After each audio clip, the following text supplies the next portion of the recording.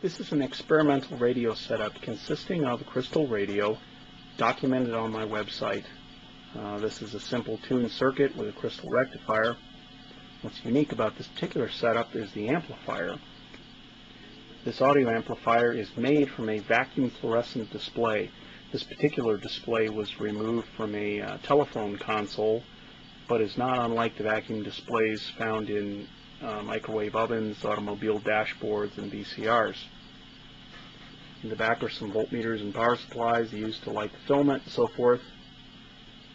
And here's the plate supply. Right now this setup is feeding the audio input to my computer so that I can record some wave files. But I wanted to demonstrate how the amplitude output of this varies with the plate voltage on the vacuum fluorescent display. At this point the plate voltage is 0 volts.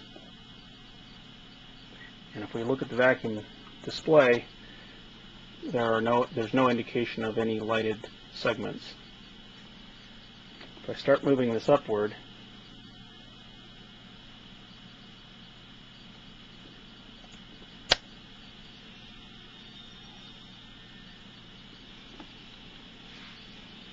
there is some evidence of elements lighting. Let me subdue the lighting here. Can be seen there are a few elements lit. And some audio can be heard coming through my computer monitors. Now if I increase the plate voltage further, the volume increases as well. This is about 120 volts of plate voltage. I'll subdue the lighting again. It can be seen that there are more lit elements.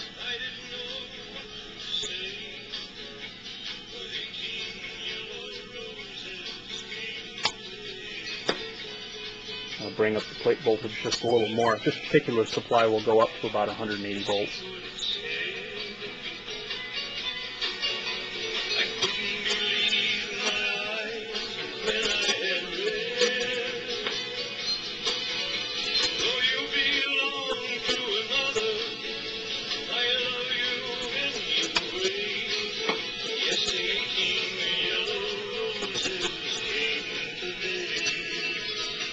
Now I'm going to cut back on the plate voltage.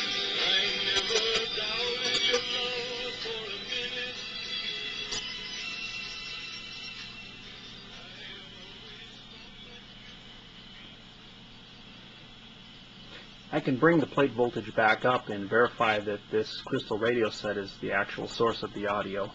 Let me show you that.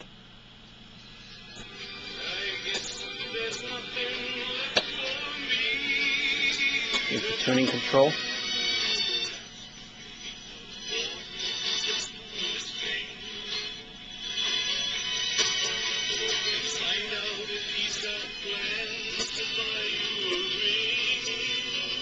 And that's it.